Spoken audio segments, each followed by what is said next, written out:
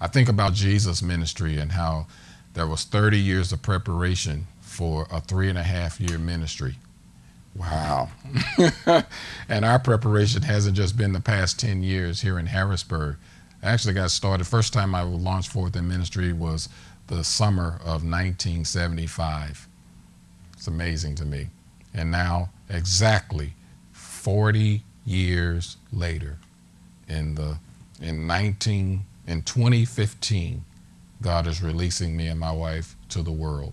So I want you to understand, God will take his time to work on you. He will take his time to prepare you. I think about how many of the different seasons that we were in our life, and there were seasons of prosperity and seasons of leanness, and Carol and I kind of describe it like the seasons with the weather. There have been seasons of autumn when the leaves are falling, and there's seasons of winter when everything just seems to be just dead.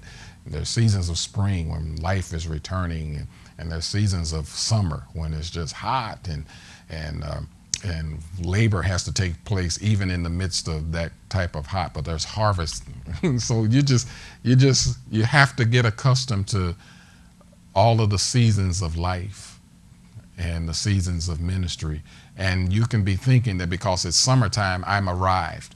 The weather is great, I'm feeling good, I'm reaping the benefits of my labor and all of that. And so you can feel like you arrive, and actually it's just a season of summer. And it's not the arrival time. It's not the fulfillment of all that God has promised and wants to do with your life. And I think what happens to us sometimes is after we go through a summer season and then fall comes, many of us start to think that we failed. We think that God has abandoned us. We feel personally like we've done something wrong and we're out of God's will, because the same trees in our life that were bearing fruit and flourishing with leaves, now we're watching the leaves turn brown and yellow and they're falling. And it's like, God, what happened to my ministry? What happened to the calling? Nothing happened to it. It's just you're moving into another season. And so when you go through that all the time, it can feel like, well, really, what's the point of all this? I seem to be on an endless cycle going nowhere. But I'm saying this to say, just like God has taken 40 years to prepare us for this new time in our lives, which we believe is the time of the very reason for God giving us life and breath. We're stepping into our life's work, the eternal purpose that God had for us all along.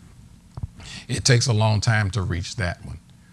Many times, especially in this generation where young people, you guys in particular, you go to 4 years of high school, or you can go and take a trade school, go to a couple of years at a community college, and you feel like you're ready for the world because you done put in all these years from elementary school through high school and trade school, and you're ready to take on the world and step forth into your ordained purpose for all of your life. And we're here to tell you, nah, you're just getting started.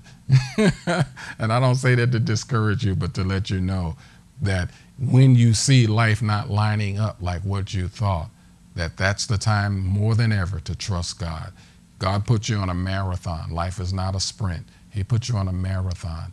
And the preparations that you were going through in elementary school and high school and even college, those who've gotten bachelor's degrees, master's degrees, even doctorate degrees, it still was all a part of the preparation to get you ready for ultimately for what God wants to do, what God wants to do with your life.